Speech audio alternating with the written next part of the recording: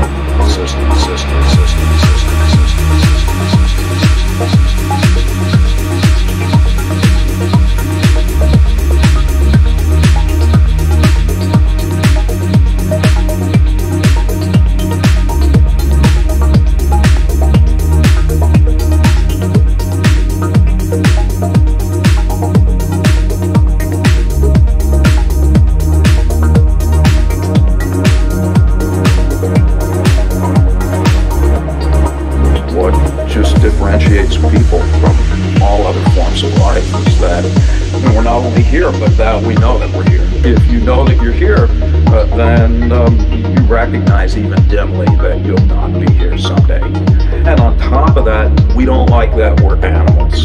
So we don't like that we're going to die someday. We don't like that you can walk outside and get hit by a fucking meteor. What human beings did back in yesteryear is to envelop ourselves in culturally constructed belief systems. You know, call them cultures, call them worldviews, schemes of things, whatever you call them. Every human community has them. Every culture has an account of the origin of the universe. Every culture has a prescription for how you're supposed to behave while you're here. And every culture offers its denizens hope of immortality, either literally or symbolically. Then the question is, well, what happens when you bump into people who don't share those beliefs? Whether you know it or not, whether you like it or not, that's undermining the confidence with which you subscribe to your own views and exposing you to the very anxiety that those beliefs were constructed to eradicate in the first place.